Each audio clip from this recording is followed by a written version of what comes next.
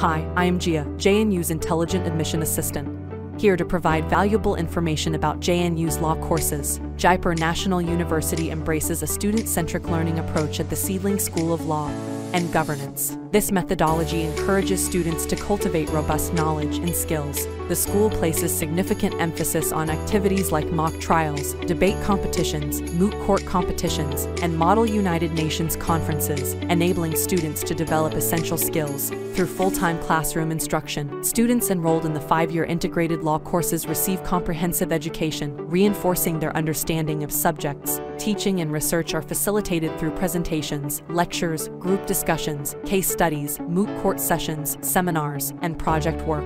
Furthermore, class presentations and research-based projects enhance students' reading, writing, and research skills. The university library offers a collection of reference books, textbooks, and study materials to support independent learning.